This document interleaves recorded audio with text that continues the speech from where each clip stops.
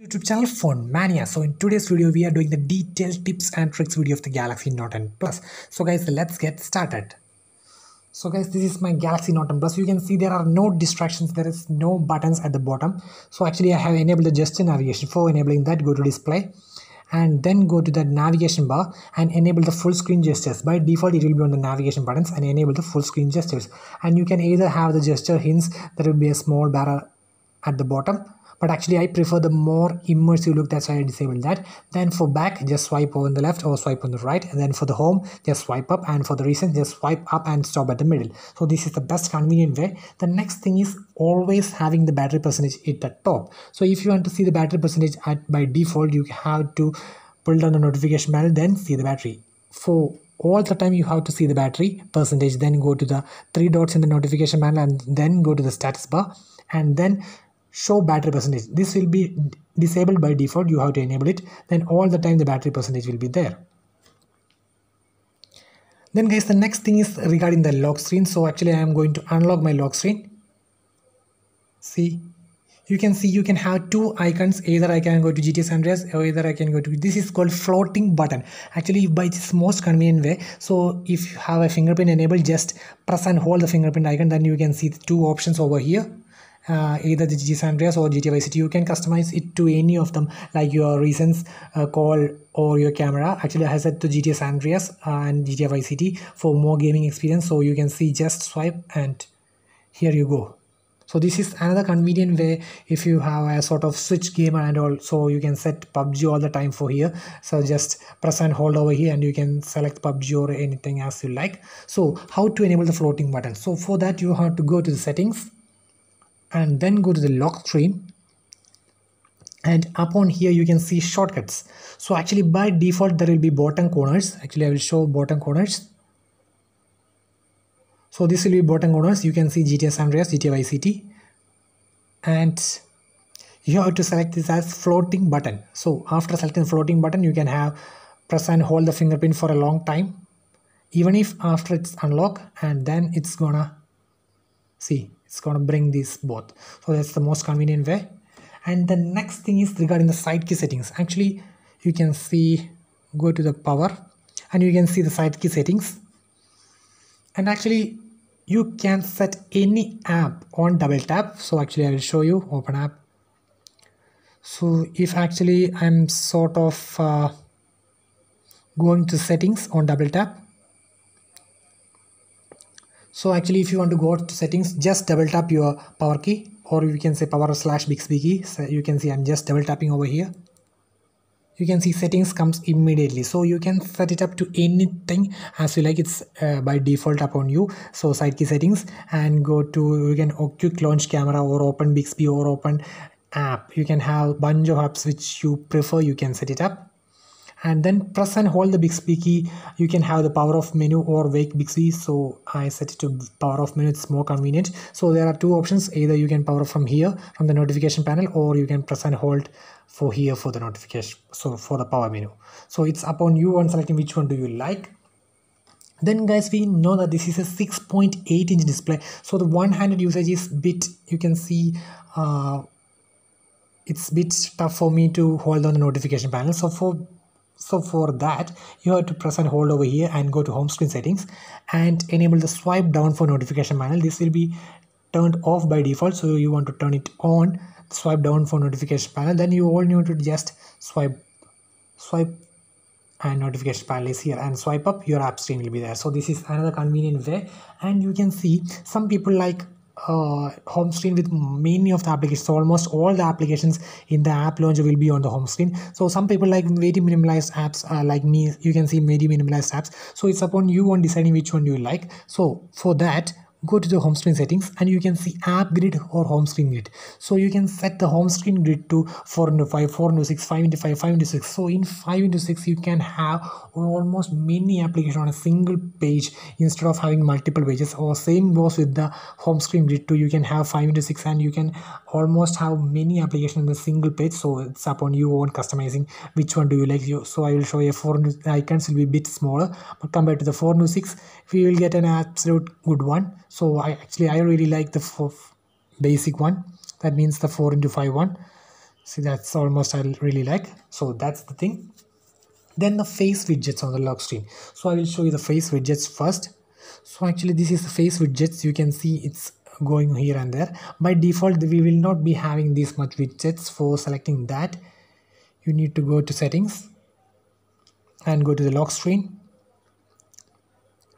and here we can see face widgets. So you can turn all this on. So if you have music, alarm, the next upcoming alarm, weather updates, USB routines, everything will be here, and you can either even reorder to any order which you like. So it's upon you on enabling or disabling the face widgets. Then the next thing is regarding the notification. Actually, or you may already know, actually if you press and hold any of the icons over here, see, it will go directly to that settings and all. And one more thing is that if you want to just a quick review of the settings, then just tap the label. So you can see a quick review.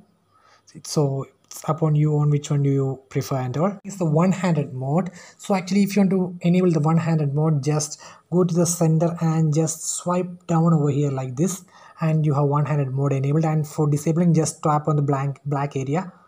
So if you are in a metro or some sort of having one hand at other usage, and also this is more convenient, just over here. And you can have multiple options for enable the one-handed gestures, and I will show you. Go to the advanced features and go to the one-handed mode, and you can have a gesture that swipe down in the center of the bottom, and that's why I have shown. And the next thing is double tap the home button if you have the button navigations enabled. So it's upon you on enabling which one do you like the most. So this is one I will feel most convenient. So this is the one-handed mode. And the next thing is regarding the edge panel and the edge features. Actually I will show you quickly. So you can see my edge panel. This is my soft key edge panel. You can see I can lock, screen capture, back, home, or if you want to see everything at a glance, then you can have the everything at a glance option. So if you want to download many things, then you go to the settings and you can go to the Galaxy Store. Just enable the data. So you want to go to the Galaxy Store, and you can see a bunch of things, soft key edges, like you can see apps, smart select, tools, live messages, people, tasks, actually the calculator. This is the most which I found useful, so that's why I set it up. And actually I found the most useful is the soft key edge, so actually I use this more all the time. So this is regarding that, and you can have multiple soft key edge from the top paid, top free, or anything. You can download anything from here, and you need to select them. Actually I will show you. Cancel. So everything you have downloaded will be arrived on the edge panels, and you can select which one do you like. Maximum of 10 panels can be selected. Actually I have already selected many, that's why. So, and then you can either reorder them, so in any order which you'd like, that means direct call anything, and you can use them. So that's regarding the edge panel. Then about the edge lightning, so go to the settings and go to the display, and you can have, or you can even directly go from the navigation bar itself. So you can have edge lightning. You can have a tons of effect for the edge lightning. You can see basic, verb, bubble, multicolor, glow, glitter. There are multiple effects like hurt, fireworks, and everything. And you can set it up color which you like, and advanced options you can select the width, which you can see the width. Now the width is too high, you can set to medium. We can set to narrow. Also transparency, duration, how much time it should be, how much transparent it should be. So it's upon you, highly customizable. And you can also select which all applications. So actually if you're a sort of heavy WhatsApp user, or you may get all the time the WhatsApp notification, all the time there will be the edge lightning, and it will consume so much battery. So you can enable the WhatsApp or disable the WhatsApp, and you can enable the basic messages and all. So it's upon you on customizing these things. And the next thing is regarding the AOD customization, that means the always on display. So go to the display, and you can have the always on display in this phone. So go to the always on display, enable that, and you can have 3 options for the always on display. Tap to show. So I will show first tap to show. So this is the best thing because it won't consume by showing all the time battery. Just single tap, it will show the time and everything. So this is the most convenient way. And you can have show always or show as scheduled, maybe your office time, maybe your school time, maybe you are sleeping and all. So it's upon you guys on deciding which one you like.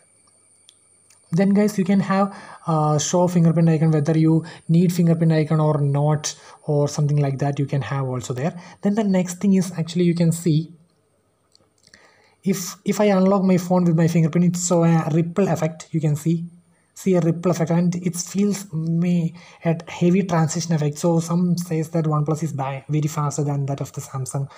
Actually, the OnePlus animation scale is very low when compared to the Samsung's animation scale. Actually, Samsung always scales high the animation because of the transition effect. They need smooth transitions. So actually, but we can have some options like that for reducing that animation. So you can have the option like show animation when unlocked. You can turn it off. Now you can instantly just directly go to the home screen. You can see no animations, just quickly random boom.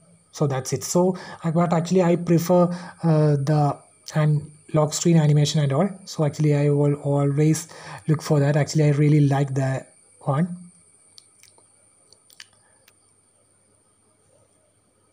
So it's upon you guys on which one do you like the most and all. And actually one more option is there regarding that too. So I will show you. Go to the settings and go to the advanced features, and you can see reduced animation. This also have the same impact, like actually by default it will be turned off. Reduced animations, it will be phone will be more snappier, more quicker, more responsive and all. So that's regarding that. Then actually I have already told about the lock screens, and actually I will go once quickly for that. So guys, in the always on display you can have bunch of clock styles, variety of clock styles. You can see many of them. Which one do you like? You can set it up. It's up on you. A bunch of customization. Actually, when compared to the Oxygen OS, the Galaxy One UI is a bunch of customization. You can't tell everything in. Actually, if you want the Galaxy Note M Plus features, full of the features, it will be nearly 2.5 hours or nearly 3 hours it will take. Along with the S1, it might go even further. That means how highly customized is One UI. So it's upon you guys on disabling, enabling features, going more deeper and deeper to the settings and all. So that's regarding the always on display. Now you will show my always on display just quickly, just a single tap, so you can see. So that's regarding the always on display on selecting clocks and all. Then you can have something called high contrast keyboard. So go to your keyboard and you can see settings.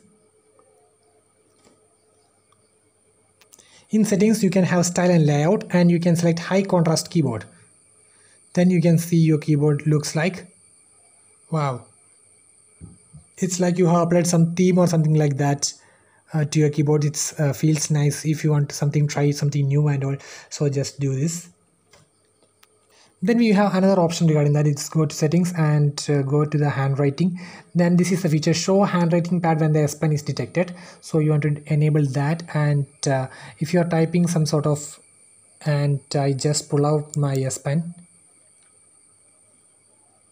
See, you can see immediately the keyboard disappears and my pen appears. And actually it is a great tool. Actually, if you write in your own handwriting, it will detect as perfectly. Hi, fine. See, it's writing perfectly, no issues so far. So it's a perfect handwriting tool if you want to write something, tap something quickly. And also I really like this. So that's. Then guys, the next thing is regarding the camera shutter. As you guys can see the shutter over here, and if you are taking some selfie and all, and you doesn't fit your hands near to the shutter, and you can have the shutter anywhere. You can see that now the shutter is here, take a snap. Now the shutter is here, take a snap. So it's more convenient regarding the camera. Actually guys, I see some people use the flash notification for third-party apps for using the flash notification or screen flash, and actually this is by default in the Samsung's UI itself. So go to the accessibility and then go to the advanced settings, and here you can have flash notification. So you can have two types of flash: screen, camera flash. You get every time you get a notification, your camera will flash, or you can have the screen flash. You can see a preview over here. So this is the screen flash and camera flash preview. See, so these are in basic on the UI itself. Now I will show you my power menu. So this is my power menu. So actually now somebody can unlock my phone with my fingerprint if I am not aware if they can still use, if I am sleeping or something like that, they can just press my finger over here and just unlock. So if you are sort of sleeping, or if you are out of your home, or if you are some at office party and all, then the best thing is to do is a lockdown option. I will show you how to enable that. So if you are in a party, or obviously you will be with friends or some other colleagues, many people will be there. So if you're in someone's house or don't want to use at any cost, then you have to go to this lock screen option. So it's not for everyone, ones whose privacy is more secured. So go to the secure lock settings, and then you have to type your password, and then over here you can see show lockdown option. So go to the power menu, and you can see lockdown modes. So if you are in lockdown mode, then you can't use your fingerprint or your face recognition over here. So you can see only with your fingerprint, only with your pin you can enter. So this is the best convenient way if you are out of a party or something like that. For now, no one will be steal your phone. So this is the best convenient way for that too. So I really like that one.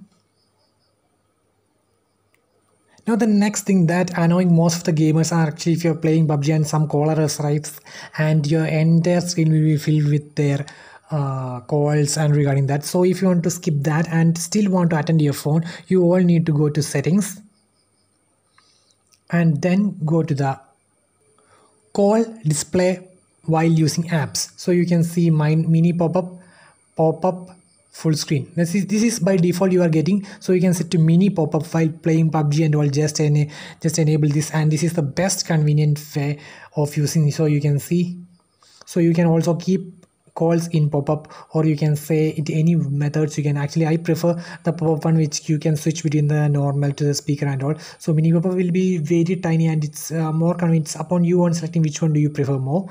So actually I have now set the mini pop-up, and other some settings are, go to your answering and ending calls. So you can see press volume to answer, press side key to end calls. So you can set it up into any method. So if you don't want to use your touchscreen, or your finger is wet, or your hands are wet or something like that, or if you're in a rainy condition or that, or this is the IP68, so there is no issues of rain and all, normal rain and all. So you can have this option, press volume up to answer. So you can just have the volume up to answer, and quickly end calls you can press your side key and all. So there's most convenient ways of answering and ending calls. You all guys will be familiar with the iPhone's accessibility, that means assistive touch and all, but you won't actually, I never seen a guy using a Samsung phone have that accessibility, but it is still on the Samsung's device. So it's under accessibility, and go to the interaction and dexterity, and you can select from here assistant menu. So this is the assistant menu, which we can do bunch of things. You can see it will be over there, and you also, along with that, you can set it up its transparency. You can control which all options should be there, which all you can control power of menu, recents, home buttons, and everything you can customize upon yourself. So that's a really nice thing. And you can also set it up transparency. You can high, low, or its size to small, like as on the iPhone. So you can see, so this is the best thing actually. Screen off,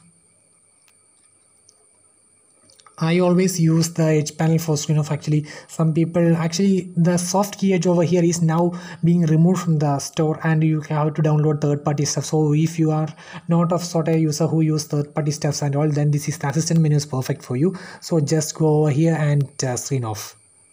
So that's the most convenient way. So these are the basic tips and tricks of the Galaxy Note 10 Plus. Actually, I will be doing a Galaxy S Pen review, hidden tips and tricks later in this channel, guys. So stay tuned and subscribe. Thank you.